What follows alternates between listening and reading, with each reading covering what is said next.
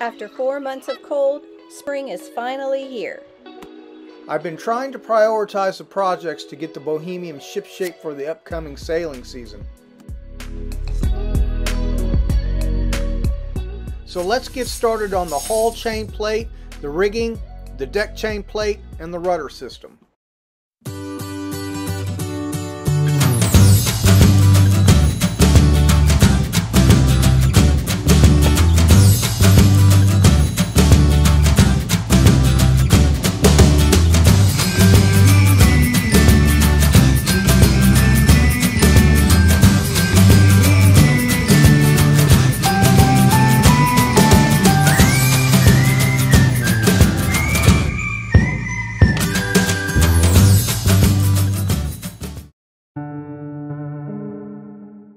So this is the first neglected chain plate that's got to get fixed.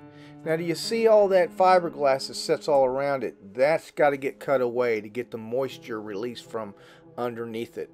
So let's take a look.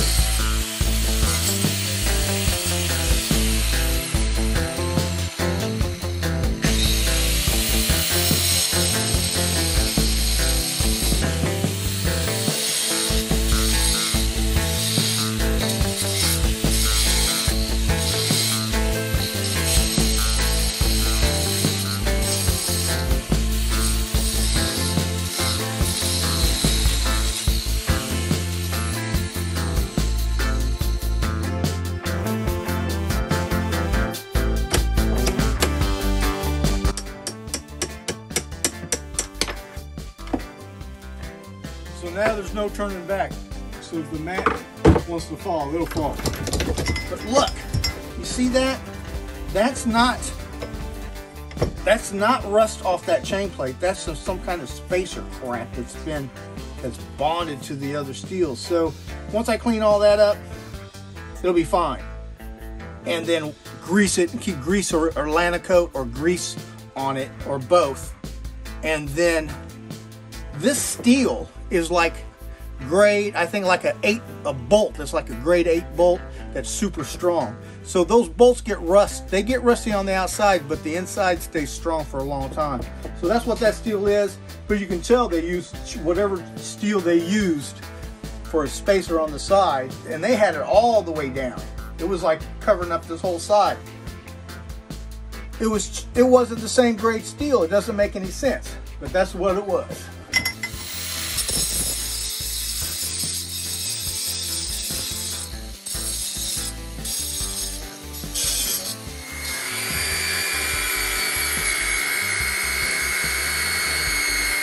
All right, now that it's all cleaned up, I'll put some of this grease all over it and then Nahkoda on the inside, because the stainless steel goes in here, so whenever different types of metal touch each other, you need to use Nahkoda.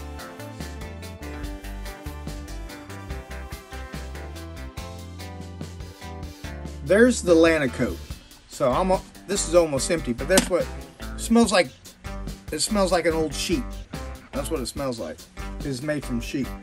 But so just make sure you get anywhere where that stainless steel is going to be doing it. I don't know like the best way, but I'm going to make sure I get it there and then on the stainless steel, so when I slide that bracket back on there, I'll put it on the stainless steel, and that this Nahkoda will be touching the grease. But I don't know if it'd been better just to cover that with Nahkoda or what. I'm almost out of Nahkoda, so it's going to be grease. It just so happened a northwesterly blew in right after I got the rod rigging back in place. So I tightened and added some lines and took a break from all the boat projects to go to our son's wedding and pick up a new crew member, our grandson Nahkoda.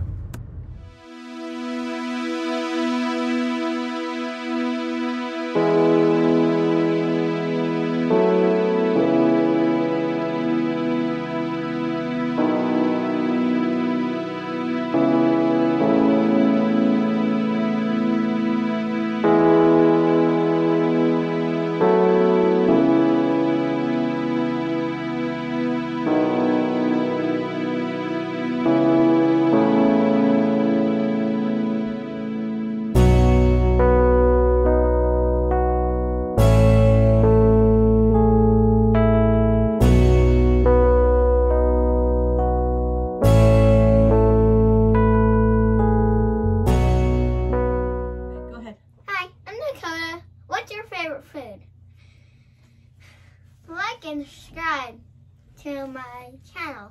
And here, come over here. I'll show you.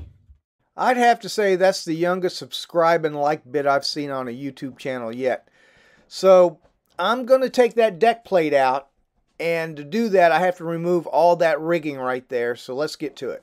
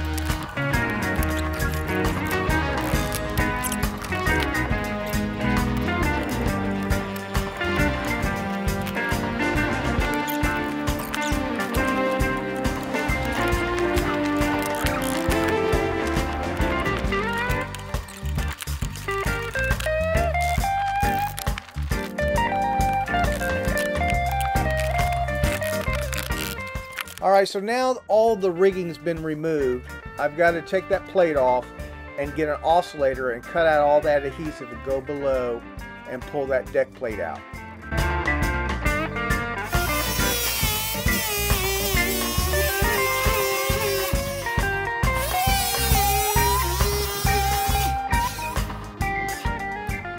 This chain plate's been leaking for a long time. So right here there's a prism. It leaked really bad. So all this sealing stuff is bad. And then I'll just get PVC board. You got 1/4 inch PVC board. Looks just like it, same color. Goes up there. Never, if it gets wet, you know, back when they made this boat, if they probably had PVC board, I bet they probably would have used it. But and then all this mold. This mold and funk, it all has to get cleaned up. All this wood's got to get taken, new wood put in, and get rid of the mold. Just like that house. Is, you know, you've got to get rid of the mold whenever you have a chance to. And so this thing will drop right out. Now, oh, I'm about to drop it on the table. And then that'll slide out. See, and there's the chain plate. And it looks like it's pretty good shape. There's a little bit of rust on it, but this will clean up. I'm pretty sure it will. And I could have these made new, but I'd have to take, back in Clinton, Missouri, there's a trade school where they teach kids how to weld and fabricate. So if I spent $2,000 or $3,000 on a 4x8 sheet of 3/16 stainless steel, they'll do it for free. And it won't be polished. I'd have to polish it up, but they'd make it and it'd be free except for what I had paid for the thing. But these don't need replaced. If I was gonna do a total refit of all the boat and all the rigging, then I'd change the chain plates too. But that's not happening. I'm not spending the money. I'm gonna fix it up, sail it, and when I'm done with it, who knows? I don't know what the future's gonna be, but I'm just gonna fix it and get all the maintenance done to it and get it back in order. Everybody's lunch, okay? What is that? It's pork, pulled pork. You want a little bit of barbecue sauce on it? Yeah. All right. A little bit of barbecue sauce.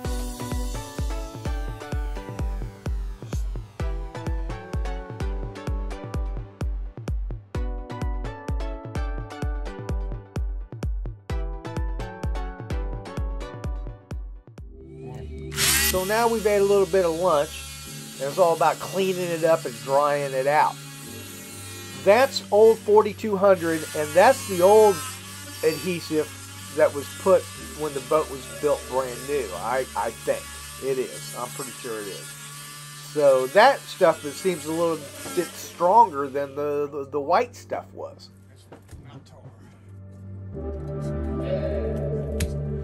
Got it?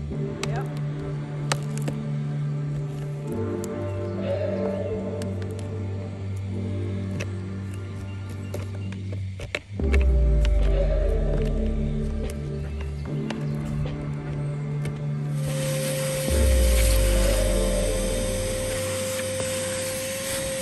So now you see what happens when you have a boat, a sailboat, and you don't epoxy these seams in there. You end up with a wet core. And now, granted, this has teak deck screws all through it. It's probably got wet anyway. But if you ever buy a boat, I would make sure a rigger came and checked to see if those were epoxied. And I would check instead and see if that's all wet. And so let's move on. Now it's time to start working on the turnbuckles and getting them cleaned up. So I'll put a heat gun, dry that fiberglass out for the adhesive to bond well. You don't have to worry about which side goes to which because they're backwards. So the threading is only going to thread back on one side no matter what. So you can't get it backwards once you take it all apart. And then after I get them apart, you see right now there's Nahkoda, old Nahkoda on all that threading.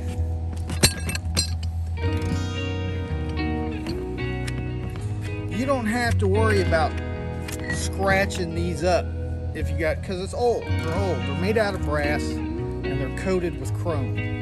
And that chrome's long gone by. It's never going to come back. You have to buy new ones if you want them super shiny. So it takes a minute to clean these up. So once I get them all apart, then I just stick it in the kerosene. Right there. So these nuts are the locking caps that locks this from spinning. You've got to get those off, and then it's all broke apart. Alright, so, come on.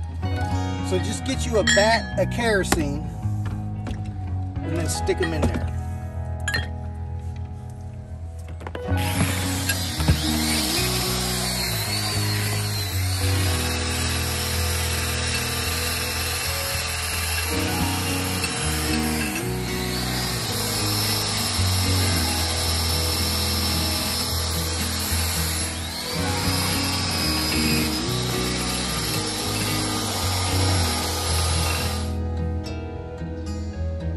Nahkoda. See, it looks like a, I don't know what it is.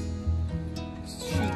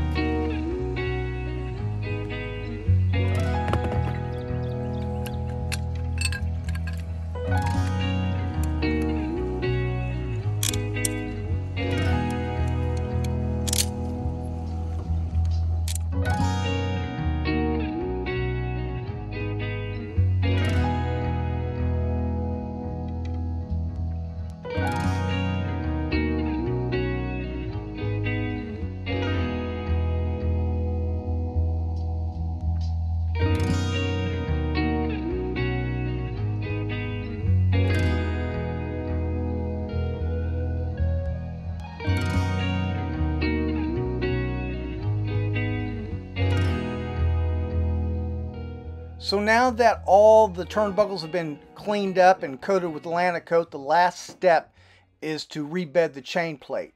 So if you make a mess, you can just clean it up easily with acetone. I should have been using black 4200, but I couldn't. The white was easily available. So the next episode is all about the rudder system and a trip to Donald Shaw's to get a part made for the rudder, with a tip from Rob at Bacon Sales of a place called Billy Warren's that specializes in new surplus stainless steel and fabrication.